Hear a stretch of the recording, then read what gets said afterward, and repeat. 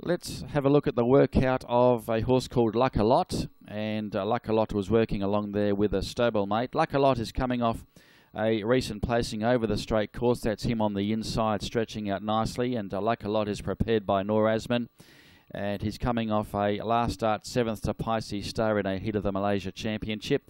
He was placed behind the Smart People before that. He goes around in race 1 on Saturday. That is Luck-A-Lot.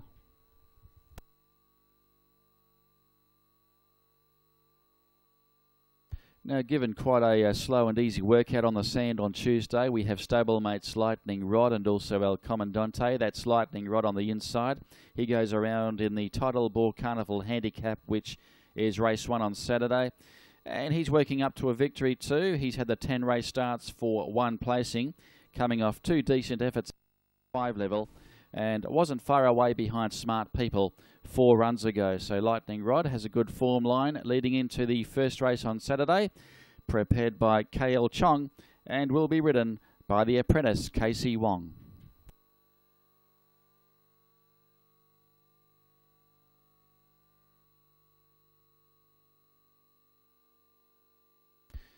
The chestnut performer here is Legal Lord. He'll be going around in race 2 on Saturday, being put through his paces there by Jay Shankar, who'll be reacquainted with Legal Lord there on Saturday.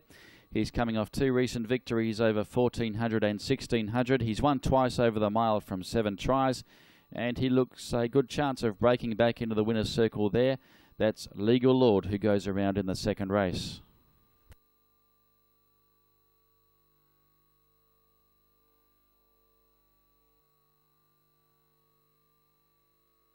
Now, More Than Words from the KL Chong yard is going for 3 wins in a row, coming off a last start impressive performance at Penang.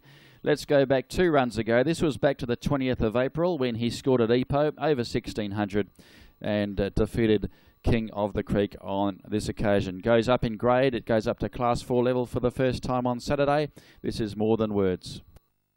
And King of the Creek goes up to hit the leader. He strikes the top. He tries to draw away. Down the outside, Dr. Wu with Houston Rocket. And then came More Than Words, which is coming back on the inside. King of the Creek still leads from More Than Words, Dr. Wu. And then Houston Rocket. More Than Words is getting up underneath King of the Creek. More Than Words finishing it off a lot better. And More Than Words for KL Chong and CK Tan. Take out race 7. More Than Words has won from King of the Creek. And third was Anak Kampong, a good runner. Fourth, Dr. Wu. They were...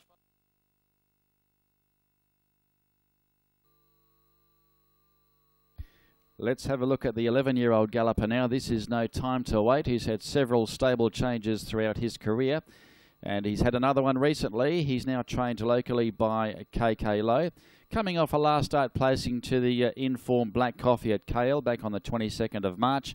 No Time to Wait, and it'll be interesting to see how he fares for the new stable this coming weekend. He goes around in race number 3 on Saturday. No Time to Wait.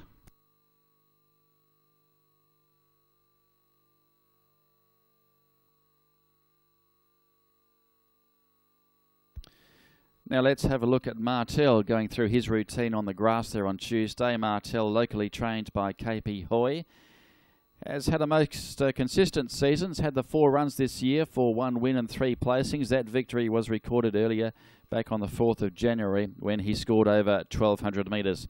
He's had the 5 starts over the 1200 for 1 win, 2 placings. Martel goes around in race 4 on Saturday.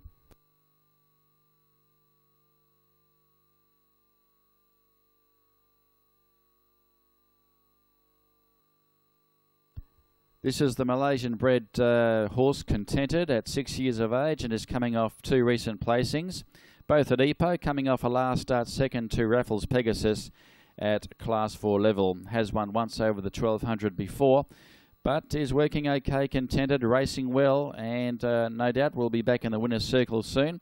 Contented goes around in race 4 on Saturday.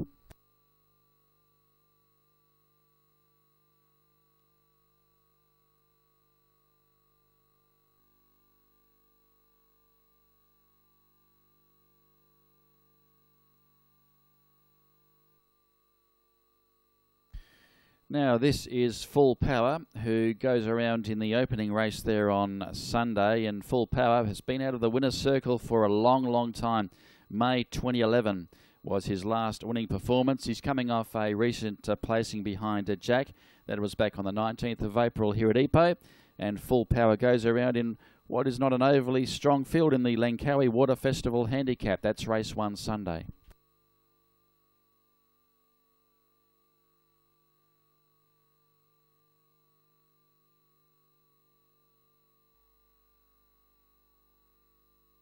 Let's have a look at the last start winning performance of Bernie Dancer. This was back on the 19th of April, winning over 1200.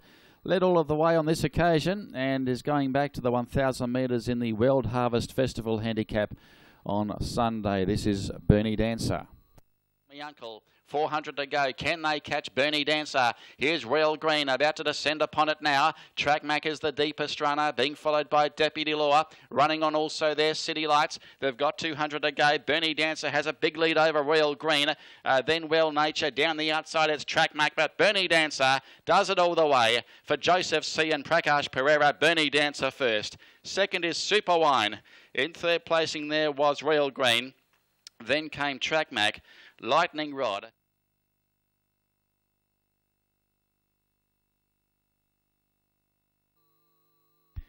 He Can Dance goes around in race number 3 on Saturday. That's him going through the routine on the sand last Tuesday morning. He Can Dance coming off 2 recent placings here at Ipoh and also Penang, both over 1,000 and 1,300 metres respectively. And he's been placed over the 1,400 on 2 occasions from 6 starts overall. That's He Can Dance, and he goes around in the Malaysia Craft Promotion Handicap on Sunday.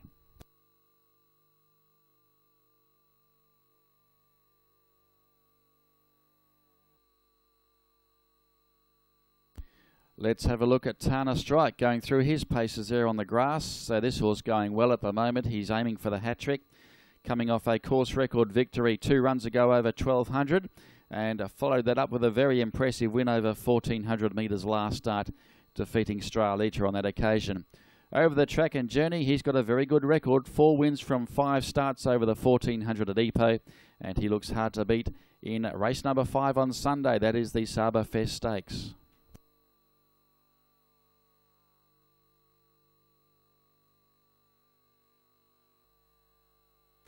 Now let's take a look at that last start win of Tana Strike when it led all of the way back on the 19th of April. The horse in the pink and black jacket currently running 4th is Rush. That goes around in the same race there on Sunday. Let's have a look at this winning performance of Tana Strike.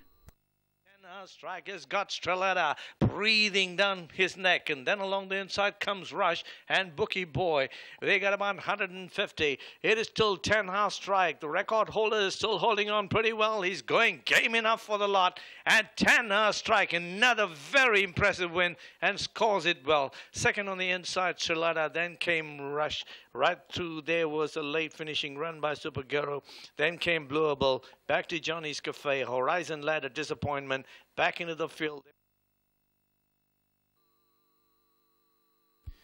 Now this is Jack, who's working outside of Sun Supreme, and Jack is going for 2 wins in a row. Was produced first up for 10 months and was successful, and won narrowly from Dusky Maiden back at the last Ipoh meeting. And that is Jack stretching out nicely with Sun Supreme, the stablemate on the inside. Jack goes around in the last race on Sunday. That is the Kenya Fest 2014 handicap.